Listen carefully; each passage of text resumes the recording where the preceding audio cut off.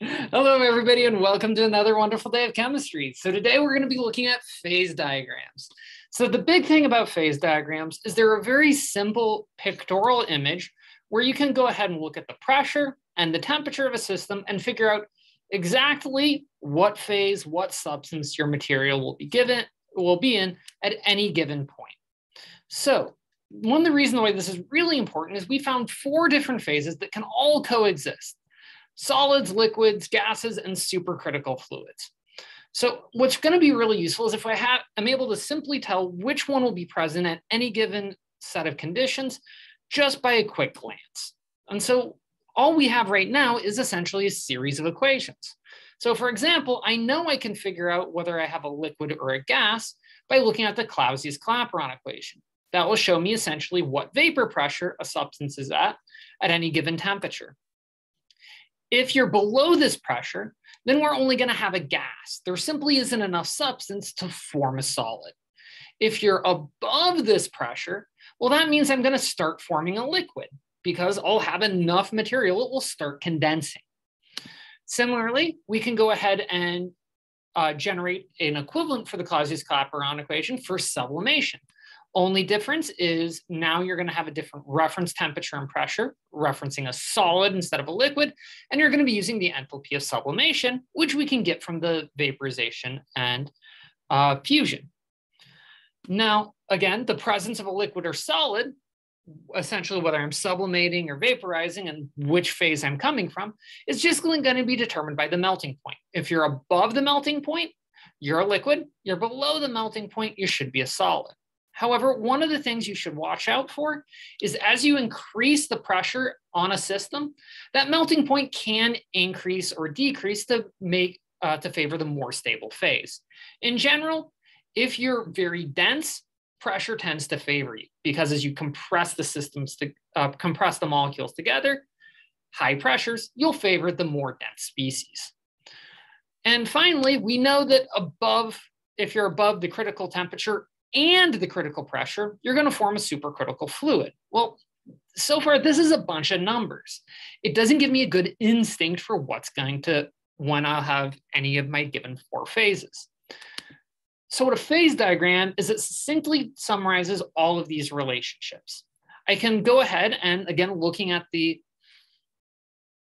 phase diagram for CO2, just take a quick look, and anywhere I see a solid region, this shows where I'm only going to have one phase present. So in this graph, brown is going to represent I have a gas. So if I have, say, 1 atm, any temperature above negative 78 degrees Celsius will form a gas, just period. And that's very useful to know. Now, if I go ahead and look at these lines, this tells me where I'm going to have at least 2 phases present. Because again, if I'm at 1 atm and 78.5 degrees, this would be, again, the boiling point or the sublimating point of CO2. This means I'm going to have both solid and gas present simultaneously. And you can do this to figure out solid and liquid, liquid and gas. However, things get a lot more fuzzy up in the supercritical point. And again, if a solid or liquid is exposed to air, so let's say I go ahead and I take my dry ice, so that's solid CO2, I expose it to air, I'm going to quickly generate enough gas until I reach that pressure. So if I have dry ice, it's going to keep on forming a gas until I've reached a partial pressure in the air of 1 atm. This is the reason why if you want to keep dry ice solid, you put it in an enclosed container. That way the air is quickly saturated and both phases are present at once. It stays at a constant pressure, and we prevent it from warming up because it'll stay under those fixed conditions.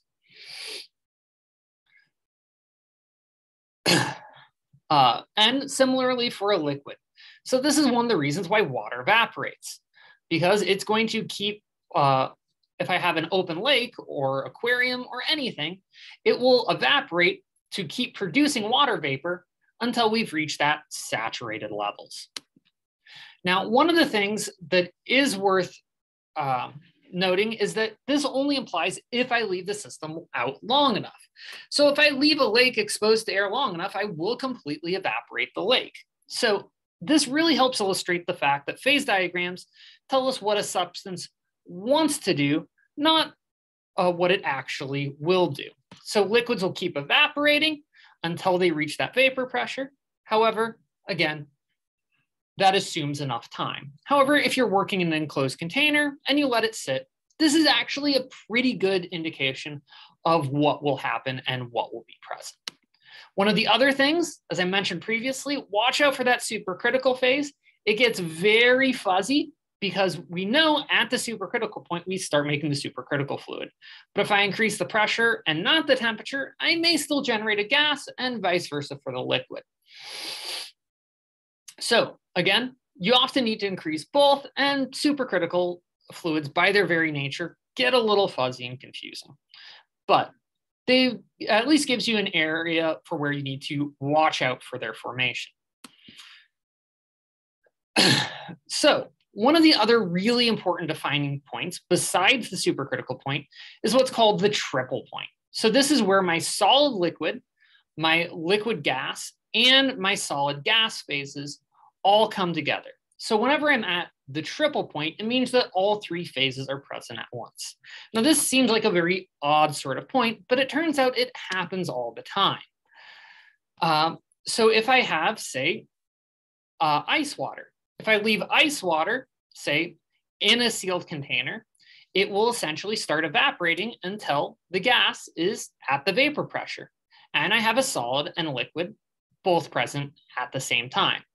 This means that I can for sure tell you the exact temperature of the system, because it will be what's often defined as the melting point temp. So whenever we refer to melting point temps, we're usually really talking about the triple point temperature,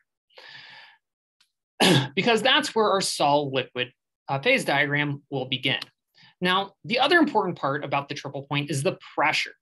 So the triple point pressure is going to relate to the pressure of that gas above that solid liquid mixture, again, if you let it sit long enough. Now, the last phase we really want to talk about is the division in between solids and liquids. So in general, we tend to think about solids and liquids having a fixed melting point temperature. However, as I said previously, one of the things that happens is as I start pressurizing the system, well, it's going to try and push all the molecules together. And for most substances, what this ends up doing is favoring the most dense substance, which is typically the solid. So for most cases, solids tend to be denser than the liquids. And so as you pressurize the system, you're going to increasingly stabilize the solid, and you'll essentially result in freezing the liquid. As a result, it tends to become much harder to melt liquids as you get to higher and higher pressures. And this is one of the reasons why, if you go ahead and look at geology, if you put anything under high enough pressures, doesn't matter how high the temperature is, you tend to form solids. And that is very worth noting. However, there are some notable exceptions to this conditions. One of the most famous, which is water. It turns out that liquid water is less dense than ice. And as a result, if you go ahead and pressurize ice, you can start to melt it. And this is, again, due to that lower density of ice. If you don't believe that ice is less dense than water, go ahead, throw some ice cubes into your glass of water, or some glaciers, some icebergs into the water. You'll find ice floats to the top, less dense. It also turns out that this property of water often becomes important in some oceanic processes, because as you go deep into the ocean, the pressures quickly mount very high.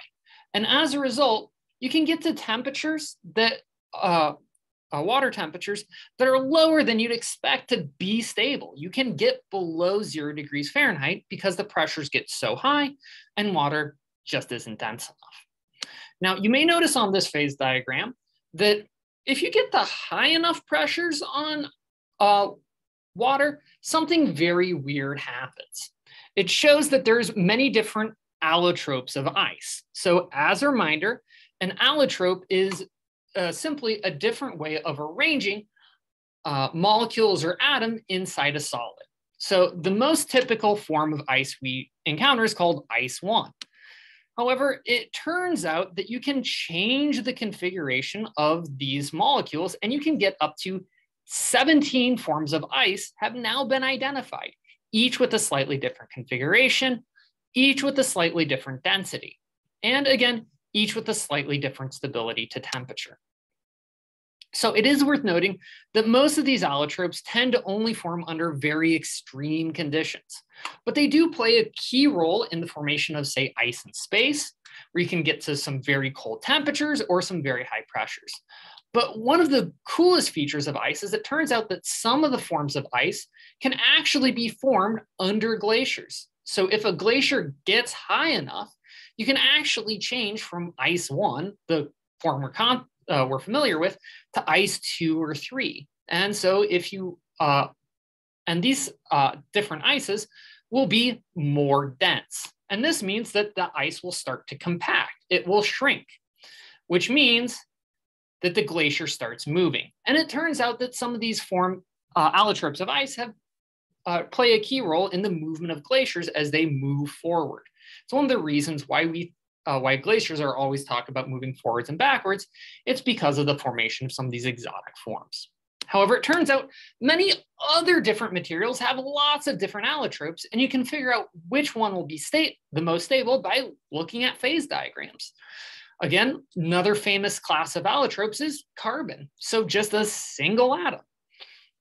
And it turns out that, again, if you go ahead and take the most stable form of graphite under room temperature and pressure, or of carbon under room temperature and pressure, it's carbon, or it's graphite. Graphite is way more stable. But if you heat it up high enough, again, above 4,000 degrees Kelvin, you can go ahead and vaporize it. And this is used in some industrial processes. Now, the part that most people care about is diamond. Diamonds are exotic, diamonds are expensive. And one of the reasons why is they aren't the most stable form of carbon until you end up reaching above a minimum of 10,000 ATM. Do note that on the left here, that pressure is in gigapascals. So 10 to the 9th pascals. So again, diamond doesn't start forming till over 10,000 atmospheres. And most of the time, you have to get it even higher to go ahead and require a phase change. So diamonds don't form until in the earth until you reach very high temperatures and pressures, and then you suddenly cool down. So it's caught for a moment in that lattice. And then it takes a long time to become the most stable phase. And we'll talk a lot more about these kinetic processes later in the semester. However, next time, we're going to go ahead and try and look very carefully about the structure of solids to figure out why is graphite more stable than diamond, and many other crystal forms. Until then, take care.